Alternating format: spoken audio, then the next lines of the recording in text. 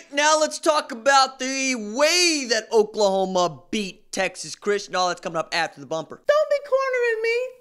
Hold up. Time. You gotta help me with that corner shit. What's up, kinfolk? It's RJ Young. I am not on a step mill. Consider hitting the like and subscribe button because I upload a video every single day. It's always OU related, college football related, sports related. We have a good time. Tonight, we have to talk about Oklahoma senior night, in which, yes, they got the 28-24 victory over Gary Patterson's Texas Christian. But it's the way in which they got that victory that matters most, because it's college football. And this sport is unlike any other sport, in which case we don't just get to say that you won a game. We have to know how you won that game. We have to do, in November, this thing called style points. Now, it also bears mentioning that Oklahoma hasn't lost a game in the month of November for like 5 years now. We're talking about 20 in a row in the month of November. But my goodness, do they ever try and play with your emotions. It's like Smokey and Big Worm. And Friday, Smokey, you still ain't sold that weed, Smokey. You trying to, Worm. They broke these days. I don't think you applying yourself, Smokey. You smoking my... Man, I steal from my mama before I steal from you. And you know this, man. And then he pulled that piece out and he says, we'll see. It's kind of where we at right now because they playing with your emotions. You know what I'm saying? So, like, Oklahoma goes up 21-0 in the second quarter. It's like 10-15 left to go in the second quarter. Everybody's like, cool, cruising. Defense is playing good defense. Oklahoma's running. Jalen goes for 3,000, 1,011 games. He's only the third player in college football history to ever accomplish that feat. The other is Johnny Manziel, 2012. Oklahoma fans know all about that. Cotton Bowl much. And then Lamar Jackson, 2016. Both those dudes won the Heisman Trophy. Now, that's as good as it got for Oklahoma. Because after that, Max Duggan goes just wide left, not even wide left, narrow left on a speed option because the speed option, not an option, speed option. So he just hit crease and he kept running. And Pat Fields had to bring him down to the 6-yard line. And all of a sudden, he goes for 62 yards, right? And you're like, cool. They punched it in, 21-7. Then Jaden Hazelwood's going to catch this pass, and he's going to fumble this pass. And then it's going to be TCU ball. They're going to drive down. They're going to get 3 more. It's 21-10. Then Gary Patterson seems to have figured out Jalen Hurts and Lincoln Riley, which is to say that he knows that Jalen Hurts just can't see it. So instead of running his 4-2-5, he runs a 3-3-5. And he starts bringing a fourth man on a blitz, exotic. Exotic meaning just not a down rusher. And Jalen still can't see it. And Jalen is off and running for his life. And then you go to halftime. And you're thinking, cool, halftime. Lincoln Riley going to get this cooled out. You're going to get this clicked out. The defense is actually still playing good defense. And we like to see this put together, right? No. Because with about 10 and change left to go in the third, get 7 more out of TCU. And all of a sudden, it's 21-17. Going into the fourth quarter, you extend your lead up 28-17. Thinking, all right, cool, fine. And Oklahoma is driving, running the ball. 16 out of 19 plays, you're running the ball. At one point, I looked down the snatch sheet up at the press box, and I saw, wow, Lincoln Riley has called 42 run plays, and there have only been 18 pass plays. And we riding Kennedy Brooks. Cool. It's like the whole state of Oklahoma is calling the offense now. And then, on the 7th, looking to punch it in, put this game out of reach, put this game dead in the fourth quarter, to go up 35-17, you going to call a pass play. Not only you call a pass play, Jalen Hurts throws this slant route that you thought CeeDee Lamb was going to catch, and no.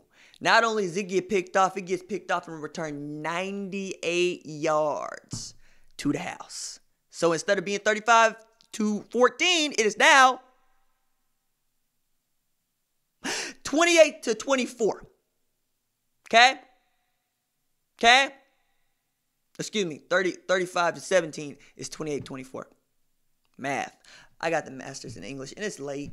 You know, I'm doing this at like 2:30 in the morning. Shout out to Steve Buller and his sister who ferried me back and forth while introducing me to tomfoolery. But I'm a little baked, and I'm trying to do this right now because I got the Thorpe Award thing on Sunday evening. So anyway, point is a ball game.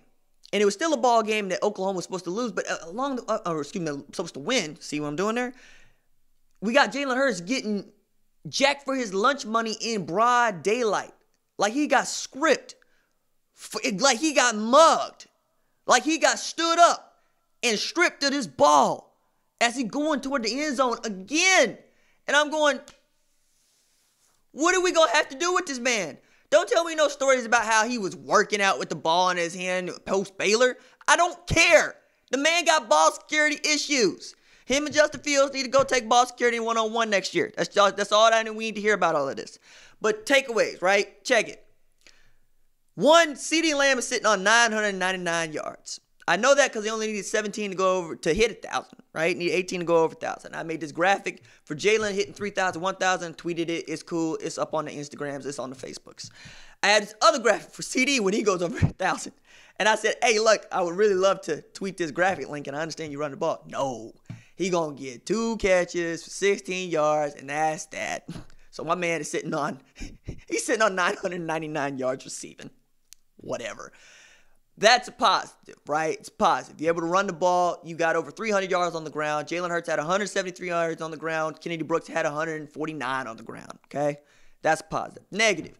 Jalen Hurts goes 11 of 21 for 145, 2 tutties, and a pick. Those are the fewest number of passing yards OU has seen since the Russell Athletic Bowl. Yeah. Remember that noise? Remember that mess? Don't want none of that. But you still managed to get over 500 yards of offense somehow against TCU, Gary Patterson. Gary Patterson, also, takeaway, still managed to sweat more than you as it was like 38 degrees and my man is all sweaty. Gary was getting it in, especially in that fourth quarter because he thought he had a shot. And I thought he did have a shot. And then, takeaway. Buki got the takeaway. See what I did there? Buki. Buki. See? Y'all don't like y'all no Buki. I love me some Buki. Buki saved your boy Jalen Hurts' behind. Saved it. That's your man's. He saved your man's behind. Because Jalen Hurts picked senior night to have his worst game all year. And here Buki come, now I got this pick. It's fine. I'm going to put this away. Which was indicative of what the defense was doing. Because the defense only gave up 204 yards of offense. 65 yards passing. The defense played outstanding football. Like I checked down at the sheet at halftime, and Oklahoma had held TCU to 0 of 5 on third down. No third downs. I experienced his defense came to play. Even as Parnell Motley was picking up those pass interference calls, being over-aggressive, we'll take that. If that's what it takes for Parnell Motley to be up in your shirt and to keep Jalen Reagor from catching passes, gonna take that. Pat Fields came down, made tackles. Delarian Turner-Yell came down, made tackles. Kenneth Murray Jr. broke down, made tackles. Got to see a little bit of Caleb Kelly. He looked all right. He looked decent out there. Jalen Redmond, he going to be holding it down next year. It's going to be Jalen Redmond. It's going to be LaRon Stokes. Going to hope to get something out of Perrion Winfrey. Going to get Marcus Hicks back in the mix. Going to get Marcus Stripling back in the mix. Be all right. Ronnie Perkins going to go off. This was a good send-off for Neville Gallimore. It was a good send-off for Lee Morris. It was a good send-off for Dylan Fontal, for Marquise Overton. Felt really bad for Grant Calcaterra, who ran out, leading him out in his jeans and his leather jacket. Get after it, young man. But for by and large, 28-24, you got a W on a night when Oregon did not. The Fighting Herm Edwards just ruined the rest of Oregon season. Now we don't have to talk about Oregon in no real way anymore. Georgia managed to get a 19-13 win against Texas A&M. More on Texas A&M, Texas in another segment. But the SEC had a cupcake schedule. You got 66-3 out of Alabama. As I mentioned, 19-13 out of Georgia and A&M. Kentucky put up all the points on Tennessee Tech. We saw Vanderbilt put up all the points on East Tennessee State. I mean, look at these teams that they schedule in Week 13, man. It's trash scheduling. And then LSU going to put them all up on this FCS team known as Arkansas. And Ed Orgeron going to have the quote of the day talking about we're not going to celebrate beating Arkansas. Arkansas ain't beating anybody in a very long time. Yo, with the shade. So I expect to see Alabama, Oklahoma, Utah move up, Ohio State make sure Penn State move down. Minnesota got a good W this weekend against Northwestern, and noted Luddite Pat Fitzgerald styling on the most pretentious J school this side of Missouri. I'm for it. I'm down with it. I was going to hope that Oregon can beat up on Utah in the Pac-12 championship, cancel them out. LSU goes beats Georgia, cancels them out. And then we're talking about resumes in which Oklahoma had 3 or 4 top 25 wins, whereas Alabama would have just the one. And even if Utah won a Pac-12 championship, they would only have 2, and that's counting the one that they would have had against Oregon. To date, Utah's best win is 6-5 Washington. It's actual bad. To say nothing of how are we talking about that Texas win now. But more on that later. All right, deuces.